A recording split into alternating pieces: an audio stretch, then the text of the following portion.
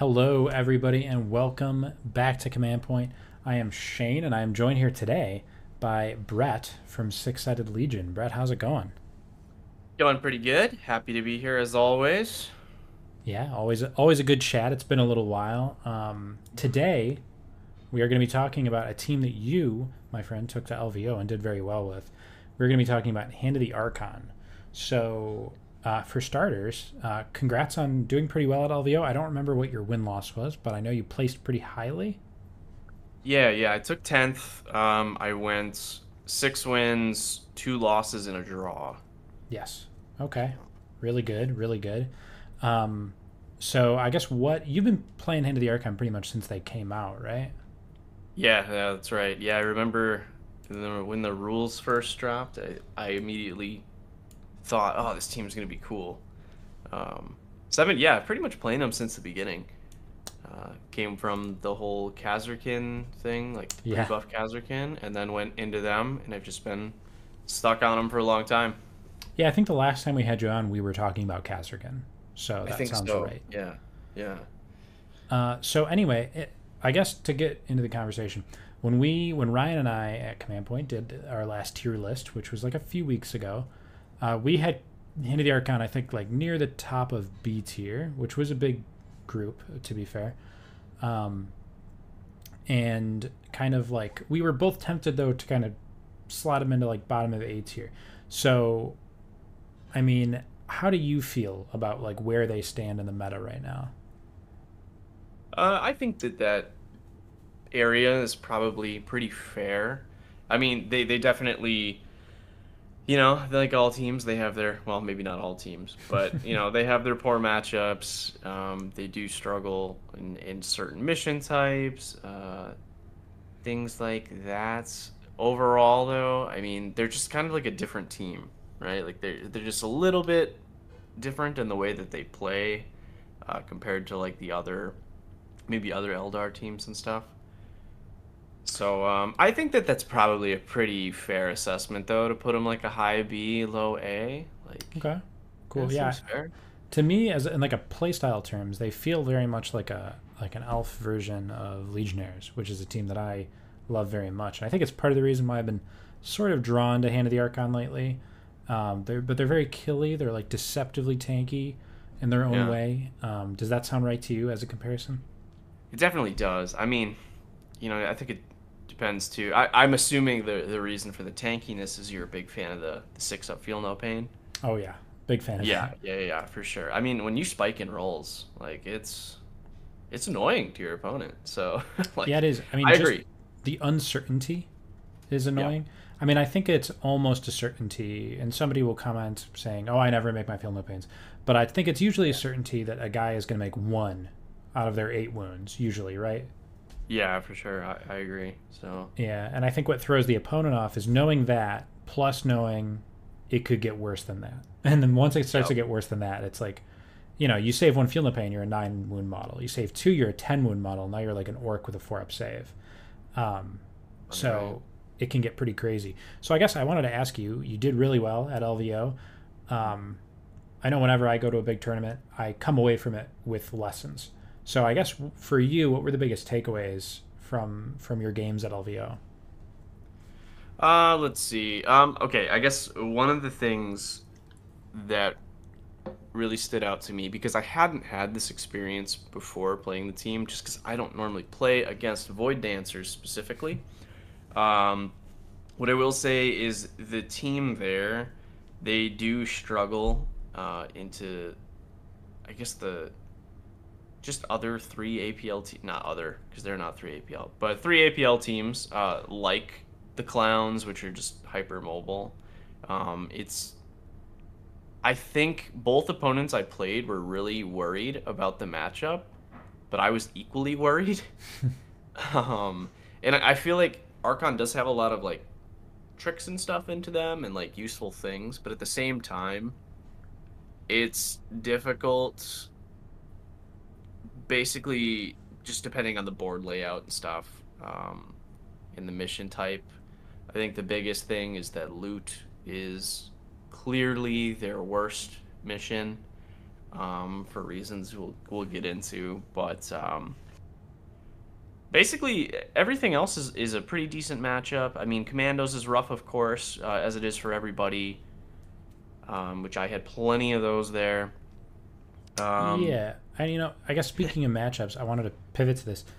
Um, in terms of the tier list that I mentioned earlier, I was looking and I noticed that every team we have above Hand of the Archon and ANS, they all have more activations, and in fact, they all have 11 or more activations, except for Felgor Ravagers, who have 10. So I guess in terms of the 11 or more, like the Horde teams, how do you think that Hand of the Archon does there? And like, how do they overcome like having that activation disparity for you? I mean, that there's definitely an uphill battle, I'd say, in any of those teams. But as it's going to be, activation counts super important in this game. So one small thing, I guess, I think I've only used it maybe like once or twice in a competitive game. But they do have the what is it called? They have a tactical ploy that lets them skip an activation. Yes, I know what you're talking about. Heinous Arrogance, yep. Yes. Which is kind of cool. I mean, like, I think there's some decent uses for it. So essentially you can make yourself 10 activations.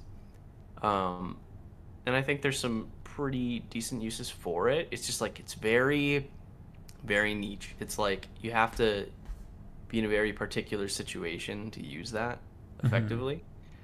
There's that. I think, of course, if you're actually using the team or things are working out for you, you're getting pain tokens too from Horde teams, which is a good thing. There's more bodies to get pain tokens. So it's like if you're using that effectively, you can make yourself more APL or just keep yourself safe after getting kills with the dash. And right. That's some stuff that helps against those teams, but yeah, and I was gonna hurt all the time. Yeah, and I guess on in terms of Felgors, on the other hand, I talked to a Felgor player recently who told me that they think that they hate this matchup more than any other team other than like Commandos. So do you feel like Hand does well into Felgors? I mean, I think they definitely have a decent amount of play. I mean, they can be pretty quick, right? The Torment Grenade gets around their War Paint, so that's annoying for them. Yeah, I think there's some decent play into them for sure. I don't know about it being like the worst matchup. I mean, either way, if they close the distance, it's probably gonna be bad for you. But well, the Hand can do one thing really well, and they can take him to Critty City, which is not a place that Felgors like to go. That is very true. That you can load them up with crits. That's always nice. I don't know. I haven't played the matchup myself. I'd be curious to. But yeah, I just want to get your thoughts on that. Did you play any Felgors at LVO? I did not. I was actually very fortunate to avoid Felgor. It is definitely one of the matchups that I was a little bit more worried about. Yeah. But at the same time, I got 3 Commandos, which was also a matchup I was worried about. So I was gonna say maybe it was the Felgor players who were lucky that they didn't have to play Hand of the Archon. Yeah, that's right. Yeah. So all right, let's talk about turn 1 stuff, because this has been my struggle, I guess, when trying to learn this team the most. So I guess for you, like, how do you like to stage for turning point 1? Like, who are your objective grabbers, and like, what are you threatening typically, like play wise on turn 2, and like, how do you kind of balance that?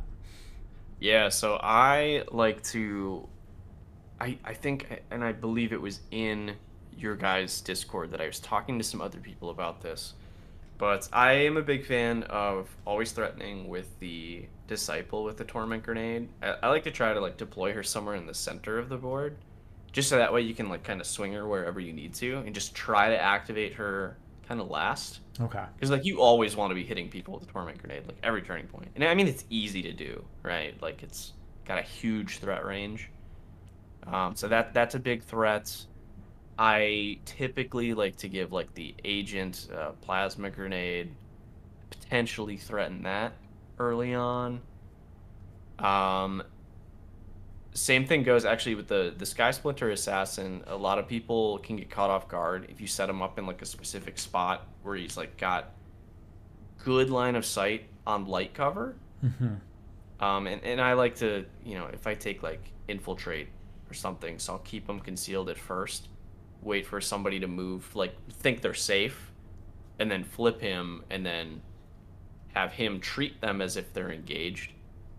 That's a nice, because it's not really like an obvious threaten, but it's like you could catch somebody off with it, and then, I mean, he's kind of a beast Yeah. himself, so that's a potential kill early on.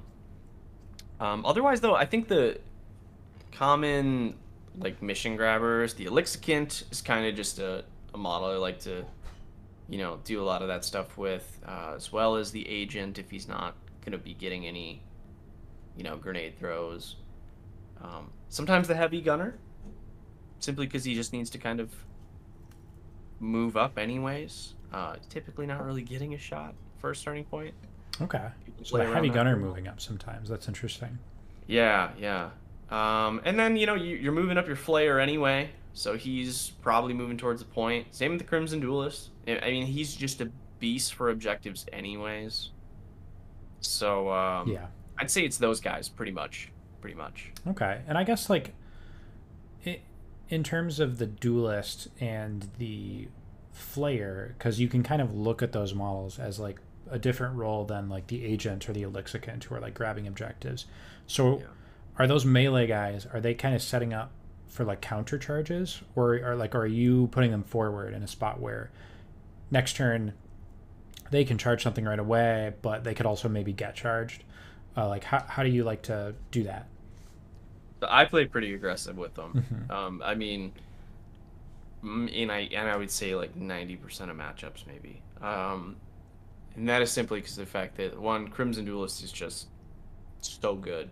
Yeah. He's actually my favorite model in all of Kill Team at the moment. Okay. Um, and he's just strong.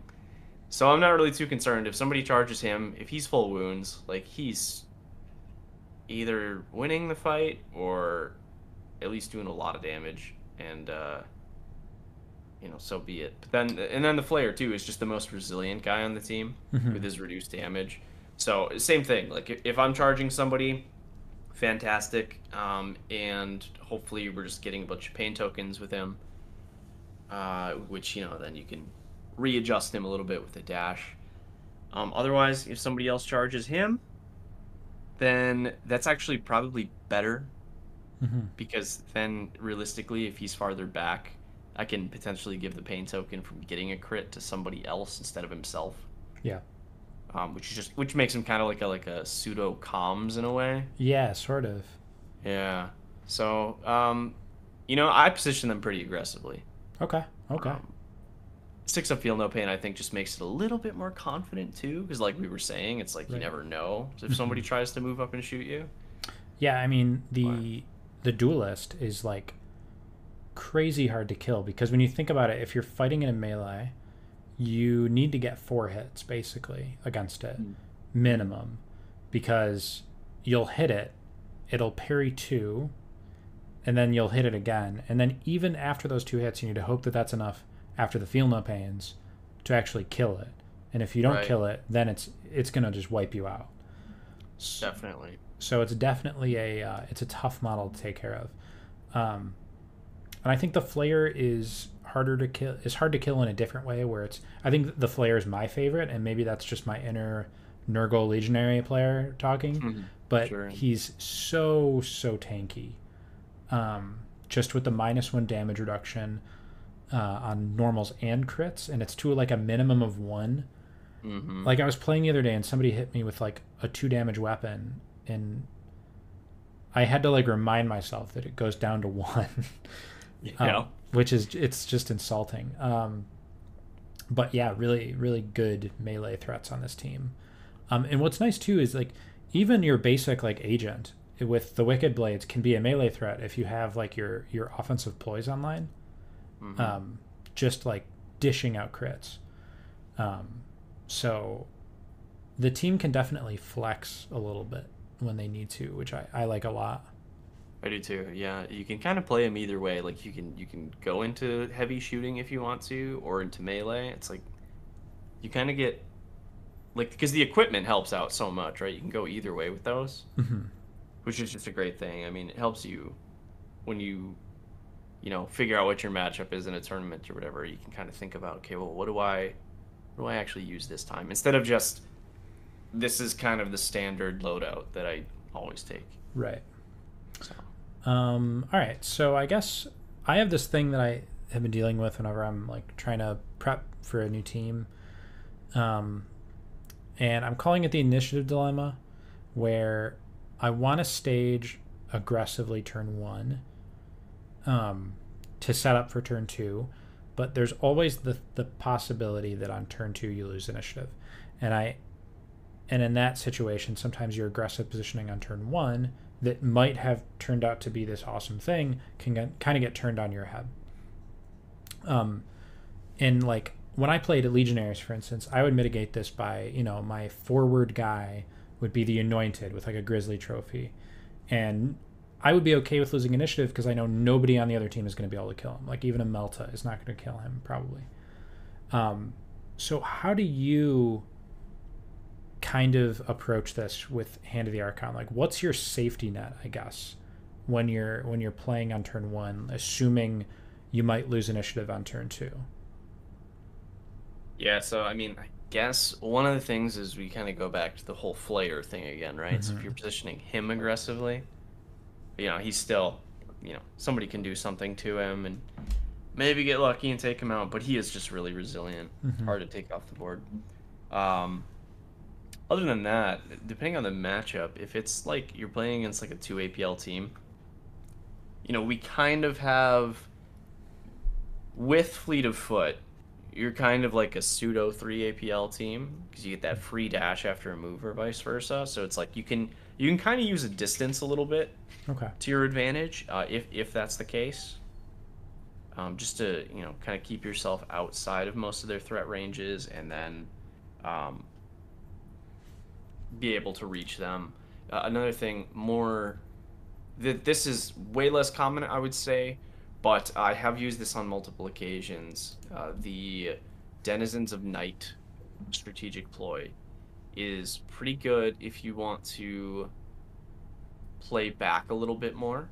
And that's the one that gives you essentially a super conceal if you're within 3 of your drop zone and more than 6 inches from whoever's currently activated, which seems like not super great because it's like 3 inches of your drop zone, right? But if you're playing against a team just with really strong shooting, or it's like a board where there's a vantage point that can see to some of the light cover near your drop zone, like that helps significantly with just keeping your guys safe. So sometimes 2.2, that's still pretty useful. Like if you lose something but you got guys back and they just need to not be a target, like it's kind of worth it sometimes. All right, really cool. And I guess on that note, like to me, Hand of the Archon feels like a team that wants to be sort of passive on turn one and then like really explosive on turn two. Yeah. Has that been your experience? Yeah, for the most part, I'd say it is, because it's like I just kind of, I like to threaten the things that we talked about. But other than that, I mean, a lot of it is just kind of getting yourself positioned, and then turning point 2 is just, like you said, just crit city, right? It's Pretty like city. you're using your ploys, and you're just trying to get as many crits as you can, basically. And then, and I'm a huge fan. I love the ability of being able to use the Pain token after a kill to do a dash, even after a charge. That catches a lot of people off guard. So it's like you can kill stuff and then still keep yourself relatively safe. Oh yeah. By repositioning a little bit. I love that ability so much. And it spends all your pain tokens, right? But like, if they aren't getting a shot back at you or something, like that's because you can pretty huge. You can hold on to that pain token, and if the model dies, you're never going to get to use it. Exactly. So I like it. Okay, so let's talk about the things that are kind of out of your control. That being the mission you play on and the map you play on. So you kind of mentioned earlier, and I kind of agree with you. It seems like loot is their worst mission. Yeah, definitely is. Yep. Yeah, I mean, I played a game with this team on loot the other day. I think it was against Hunter Clade, where on turn 1 I looted twice, and on turn 2 I looted once, and I just used all of my APL to kill things, and that worked out. But I think you can't probably always do that. But is that the general, like, has that been your approach if you're on loot, is to just try and like go full attrition and just scoop up the points later? Of course, like with everything, it matches depends on like the matchup, right? Mm-hmm. But definitely not a bad plan. Um, but yeah, I mean, loot's just hard because it's like you're a 2 APL team with 9 bodies, right? Pseudo 3 APL if you're doing fleet of foot, but really limits your team wants to be killing stuff. Yeah. So to have to do all these mission actions is, it definitely takes away from the team's abilities. Um, but I mean, yeah, that's definitely one way to play it, is just to kill stuff Yeah. and then play it later, right? But like, it's tough because you need to be getting those points where you can, and if your opponent's smart, they're gonna be just playing the objective really well. Mm-hmm. Yeah, But I think on like the best advice I would give to people to listening, um, is like we mentioned that Cabalite Agent and the Elixicant are sort of just like objective grabbers. If you're playing on like an open board where there's like 2 safe objectives and 2 middle objectives and 2 like on your other opponent's side, um, if I end up with first activation, I'll try and grab one of the middle objectives on loot with that agent. And then it's like you do that first activation and you are going 3-3 pretty much. And that's about as good as you can ask for, I think, on loot for the most part with Hand of the Archon. definitely, I think that's a pretty fair assessment.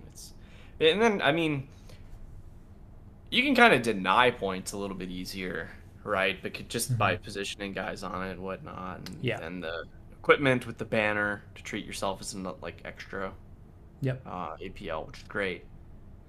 But Yeah, it's just that that, is a big one, I think, yeah, that it's banner. really good, very strong, And I think very it's good against even, elites. Like it's denies a lot.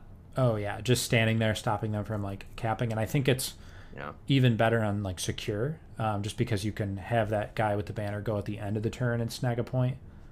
for sure. So I guess, is on that note, is there any like specific tools, or like not tools, but plays you like to do when you're playing on secure and capture that are not quite as available to you on loot? Let's see. So I guess with yeah, what I like to do, and then I guess it's still viable on loot, but we talked about the Crimson Duelist before, just Mm-hmm. being really good on objectives. And that's because of his ability, the brutal display. And like we said, he's already just a beast in melee. So I'd say most of the time you're getting into combat with him, he's getting a kill, right? And he's got the Right. potential to double kill too, because he can fight again for free. Yep. Um, each time you kill somebody, you can select somebody within 6 of him or the guy you killed, and they just can't control things or do mission actions, right? So it's good for all of them. But being able to aggressively position him, or even just defensively position him on a point, right? Like if you're just killing something, and then all of a sudden you say, hey, now this guy also can't really do anything on this point, Yeah. that just kind of lets the rest of your team just be more aggressive because now you no longer have to play this defensive game. You can just move guys forward, right? Which Right. is what the team wants to be doing. So, huge fan of that. And I'm probably biased there because, like you said, he's my favorite model in the Yeah, and game. I get why. I mean, even on capture where there's no mission actions, the fact that you can have a guy, you can just say that guy can't control objectives. So like, you can have the duelist move off of like a point that he controlled, kill a guy, and then make the other guy not even be able to take it from you if they walk onto it. Like they can't even break your capture. Yeah, So that's really sick. Um, definitely. and I guess we mentioned the Cabalite banner being a really good tool on secure and on loot. I think less Yeah. so on loot, but definitely on secure. Um, and then the other thing I want to talk to you about, and I've heard a lot of Hand of the Archon players say that they hate Into the Dark. So do you fall into this camp? No, I don't. I think it's fine. And I actually do just really love Into the Dark, so Mm-hmm. maybe that's just kind of me enjoying that play style. But I don't think it's as bad as a lot of people give it. You know, they give it a lot of hate. Okay. Uh, and I mean, it is a little bit more challenging, sure. But I don't think it's terrible. It's just a different. You have to kind of adjust the way you play the team. So Hmm. it's So, yeah. and I think like we talked about it earlier. So like they want to be passive on turn one, and I think Into the Dark does support that. It makes Oh it yeah. easier to be passive on turn one, and you're never gonna have to. Well, not never, but you're rarely gonna have to worry about getting outscored on primary on most of the Into the Dark maps, Mhm. which is really nice. So I know at LVO they had some of the asymmetrical layouts from Luster's Workshop. Did you get to Yep. play on any of those? I did. Yeah. Yeah. I think I played on two of them, I believe. Okay, how did you like those? Those I actually loved, and those I think most people would agree would be just significantly easier for the team because, I mean, specifically the one that I'm thinking of was a little bit more open, I guess. Like there was less doors and things that I had to move through. And it allowed me to, I think, use the team a little bit more traditionally, like you would on an open board. I've kind of noticed that about those layouts is they sometimes they feel a lot more open than Yeah, the crit ops Into the Dark. they definitely are. Some of them are, Hmm. which I'm okay with personally, but it's Yeah, just a different way to approach it, I guess, right? right. And so, like, are you still trying to set up the Yelindra on turn one on a lot of these Into the Dark maps? So I guess let's talk about the normal Into the Dark, not the asymmetrical. Yeah. Because I know, obviously, typically you're going to have somebody else open the door for him, and then he hmm can run up and toss it. Is that has that been like your line typically? Have you been doing that?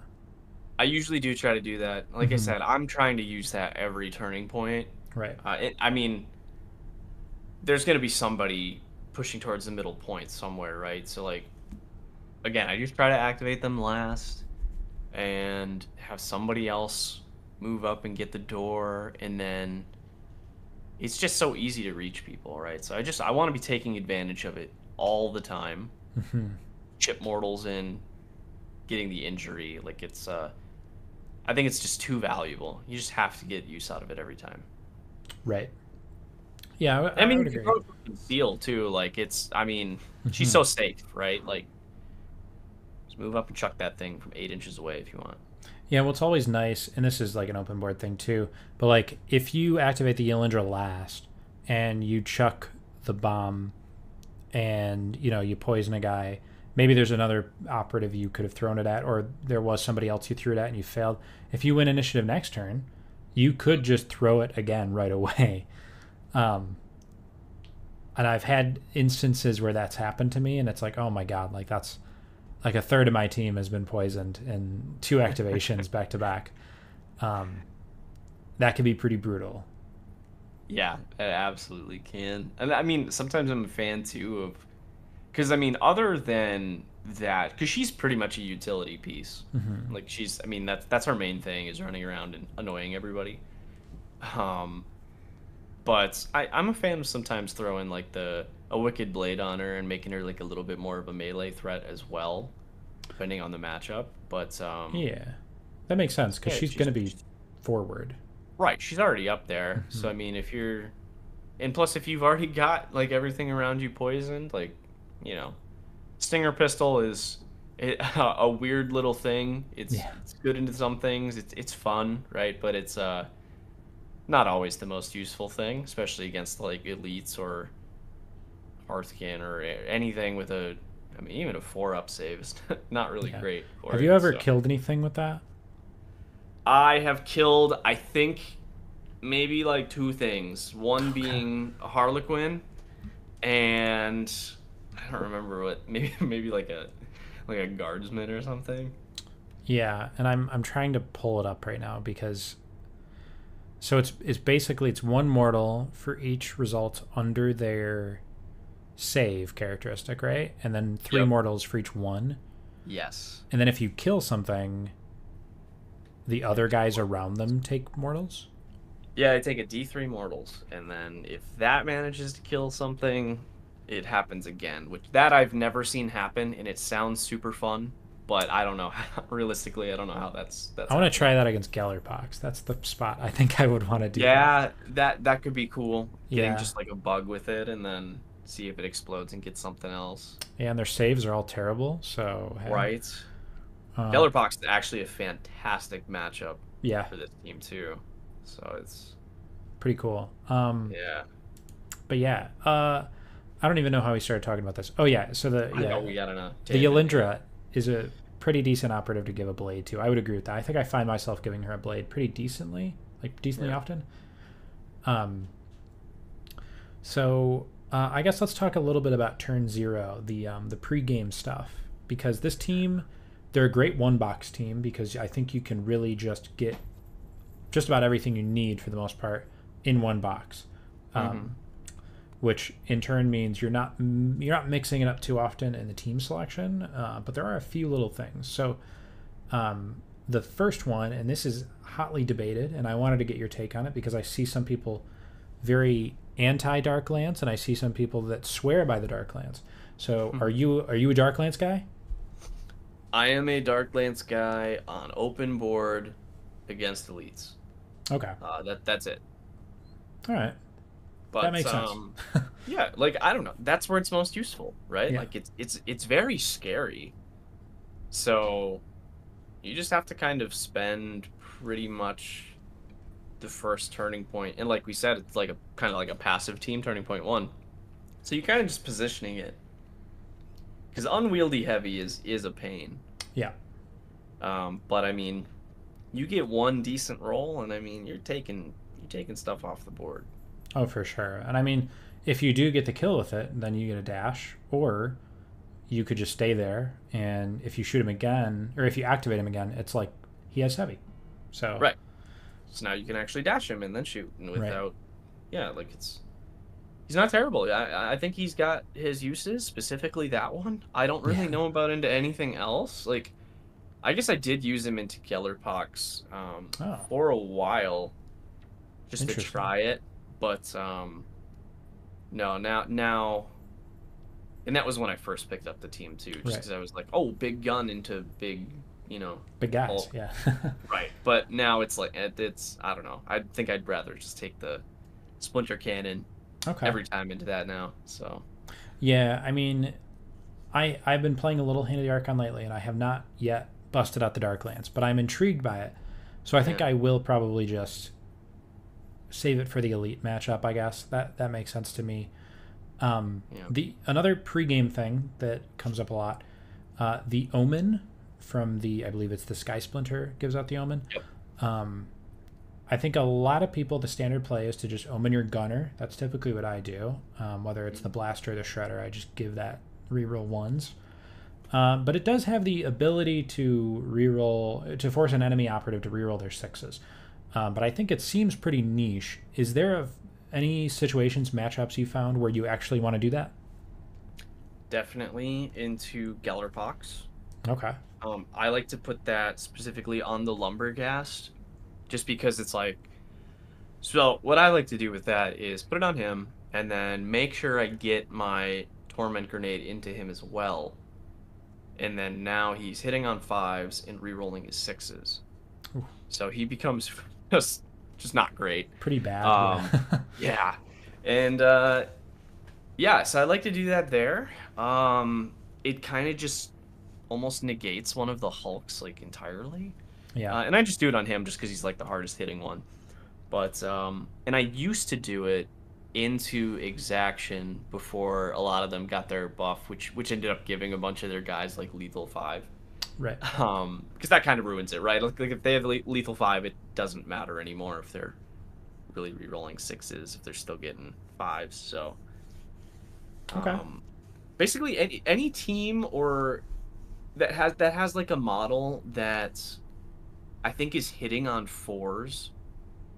I think is like and doesn't have the lethal rule, right? Like I Right. think that's kind of like a viable option just because of the fact that if you are taking away, they're already hitting 50-50, right? And then if you're making it so they have to re-roll crits, Yeah. again, if you're getting a torment grenade into them, now they're only hitting 33% of their chance of their rolls, and then they got to re-roll stuff. Like I think it's useful into any of that. Yeah, no, I can definitely see that. It's pretty interesting. Um, okay, very cool. But otherwise, if you're giving yourself the omen, you always give it to the gunner, right? For sure, yeah, always to the gunner. It's just too good on the gunner, especially if you're taking like a shredder. Yep. I mean, or on the blaster, right? Oh Like yeah. either way, it just makes him such a scary threat. And I wanted to talk about the equipment because I really like Hand of the Archon's choices of equipment. There's not a lot that's like mind blowing, but almost everything feels useful. Yeah. I guess looking at the list, I've never taken a chain snare. I'll be honest. Have Neither have you? I. Okay. Didn't think so. I didn't think I was missing anything there. Yeah. The Wicked Blades we've talked about. I love throwing them on like an agent and an Elixicant, maybe like the Yelindra like we talked about. Yep. So are there situations where you're taking more than just a couple? Like are there any matchups where you just want to spam melee? I guess I would take them into, or I'd take more of them, I guess, into like just like a squishier team as well, Hmm. like maybe like Vet Guard or anything where I'm just like maybe Pathfinders too, right? Where I'm trying to just get close, get into melee, basically. Yeah. I'll try to take a lot of them for that, Yeah, I like especially in that. like the gunner and stuff too, just because that gives him the option to reroll ones with the omen and 4 attacks now, and that's quite good as well. Yeah, I like that, especially the shout for like Vet Guard, because my experience playing Kroot, for instance, is that 3 attacks, 3/4 doesn't reliably kill like guardsmen even. Yeah.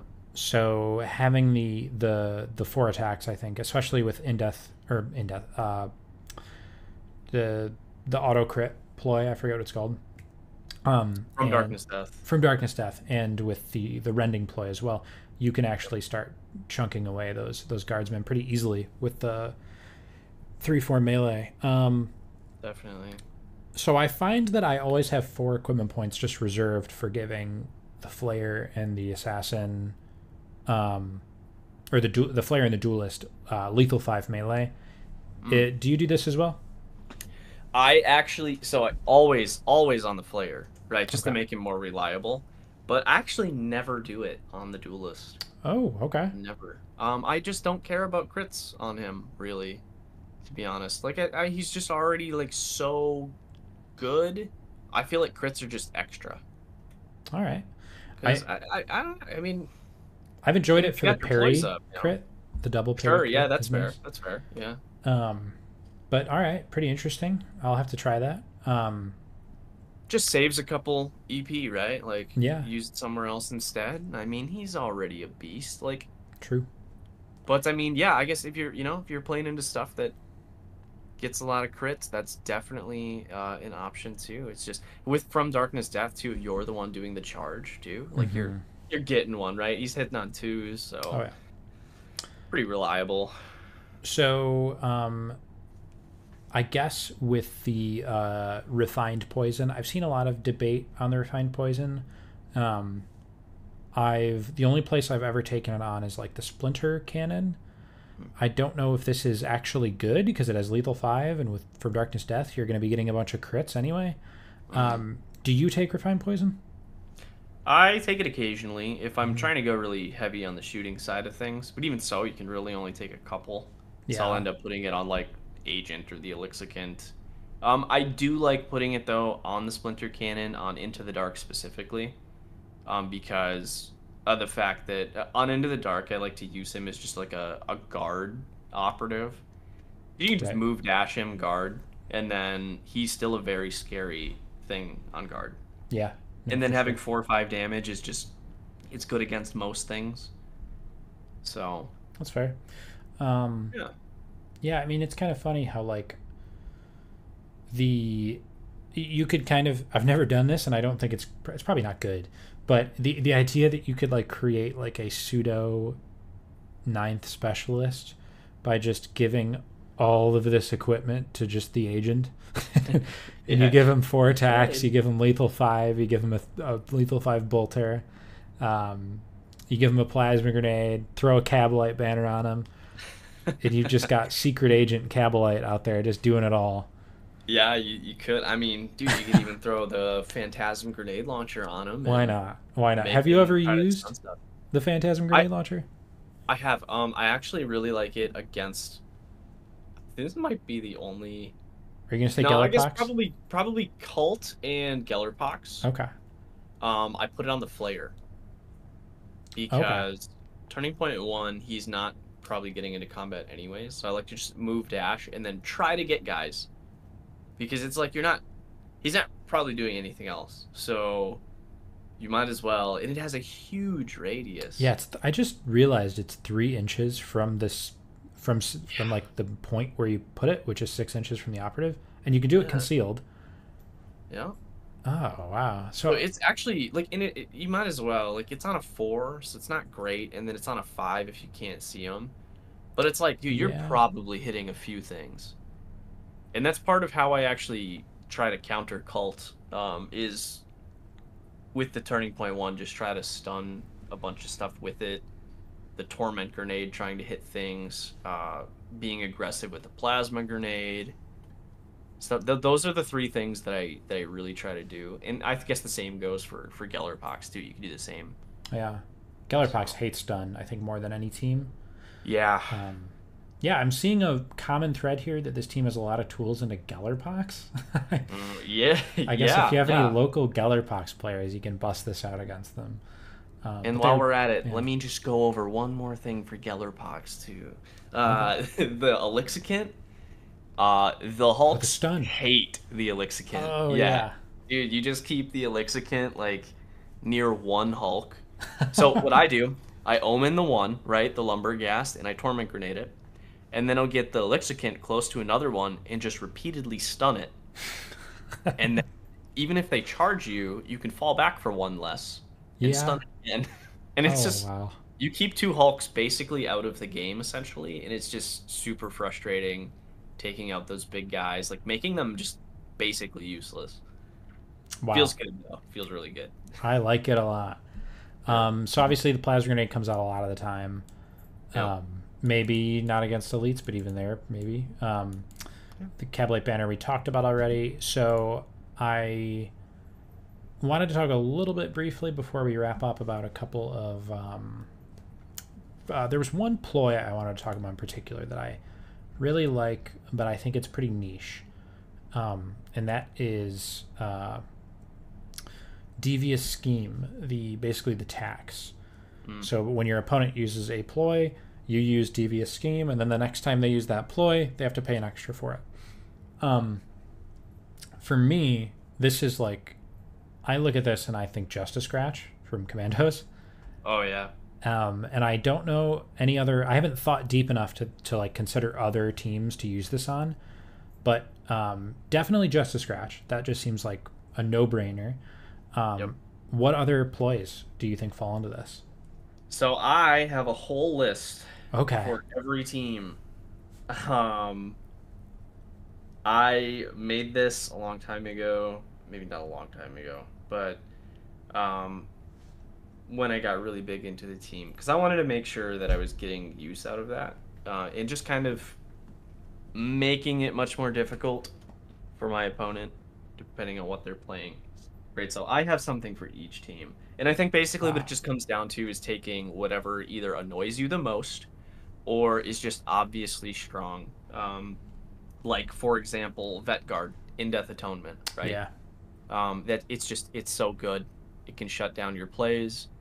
Like, you want to make sure that they're really considering, like, oh, do I spend 2 CP now to try to do this? And it can catch people off guard a lot if they're low on CP. Like you said with Justice Scratch, that's a huge thing.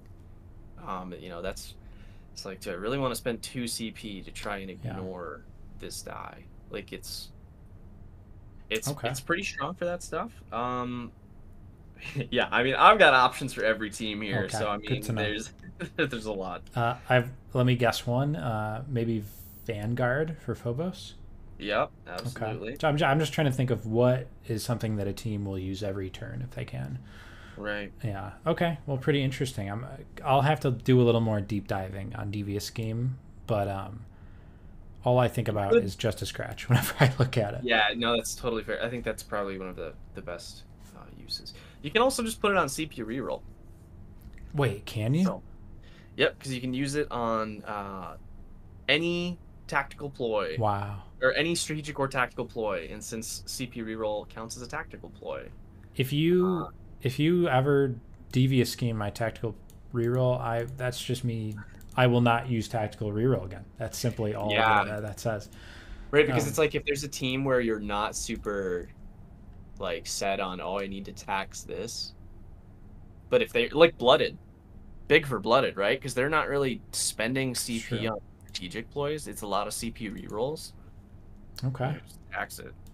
Really cool. That was actually something I didn't figure that out until like recently. I Like I was never would playing have with thought of that. Blaine from Six Sided Legion, and we were like, wait a minute, you just tax CP reroll for some of these teams. Yeah. And it's like, wow, that actually sucked. Yeah. That's pretty cool. And I mean, normally you look at devious scheme and it's like, oh well, you're dropping a CP for it. But you know, if you're passing, if you're like using that leader pass effectively, and you're not just like, you know, robbing yourself for the sake of a CP, then like you're not really falling behind on tempo at all. Mhm. And you know, there are some teams. I guess I just wanted to shout out like Hunter Clade, Vet Guard. Well, maybe not Vet Guard. Hunter Clade, Vet Guard. Sometimes. What's the other one? There's another one. Hearthkin Salvagers. Teams that have these things that they do in the strategic phase that they're just not.